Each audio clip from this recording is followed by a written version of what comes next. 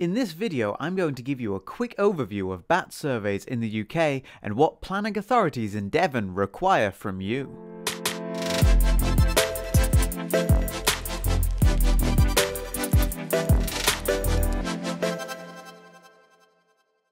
In short, a bat survey is carried out primarily to discern if there is or isn't a bat roost present in your property or development site. But the survey also provides information on the species of bat if the roost is active and the features that might be attracting them to your property.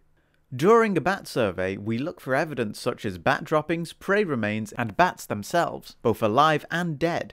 We also look for suitable roosting features and entry points that bats commonly use to roost or enter a property with, such as loose tiles and flashing, cracks in the brickwork, and enclosed dark spaces. Once this information is collected, the report may show that your property is bat-free or unsuitable for bat habitation, in which case this can be used to help your local planning authority grant you planning permission. However, if a bat roost has been found or there is a likelihood of bat activity, further bat emergence surveys will be needed, after which advice on mitigating the effects on present bat roosts may be given. Advice offered may be moving the bats to a nearby suitable habitat or putting up bat boxes near the site, encouraging them to move roosts. A license will be required before you disturb a bat roost, and Arbtech can advise on this. There are two main types of bat surveys: the preliminary roost assessment and the bat emergence survey. The preliminary roost assessment is the first step in finding out if you potentially have a bat presence on your property. This can be carried out during the daytime at any time of the year and will consist of an ecologist visiting to look for signs of bat activity on the site, such as bat droppings, prey carcasses, urine stains, and so on. They will also look to evaluate features on the property that may provide a suitable roosting habitat. These include features such as raised roof tiles that bats can roost underneath, and gaps in the eaves that will allow them to access into the loft space. This survey will grade your property from negligible, low, moderate, or high potential for bats. The outcome will determine if you need an emergence survey and how many you may need. If you have a negligible potential for bats, the ecologist will have found no evidence of bat activity or potential roost habitats. This may be all you need to provide to your local planning authority to help show your development will not negatively affect local bat roostings or habitat. For low to moderate, where potential roosts have been identified, you have to go on to have at least one emergence survey performed. High potential sites where evidence of bats has been observed will require at least 3 bat emergence surveys to assess the activity of bats in the area.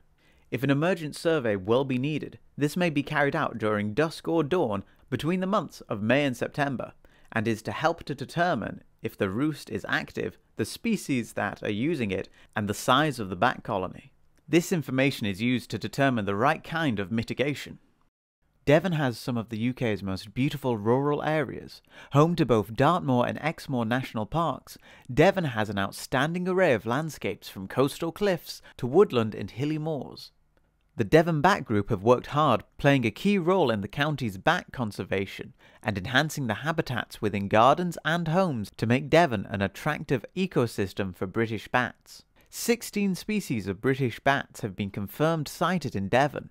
These include the Nathesius pipistrelle bat, the lesser and greater horseshoe bat, and the grey long-eared bat, all of whom enjoy the southwest's mild climate and diverse landscapes. All species of bats are protected by Section 9 of the Wildlife and Countryside Act 1981, as well as Schedule 2 of the Conservation of Habitats and Species Regulations 2017. This regulation makes it an offence to harm or disturb bats in their roosts. To ensure the safety of local habitats and the replacement of roosts where needed, if you have to destroy a roost to complete your development, you will require a European Protected Species Licence from Natural England. Failure to acquire the correct licensing or to carry out building works that may affect bats can result in a hefty fine with no upper cap. If you still have any questions, please get in touch and we'll be happy to answer them.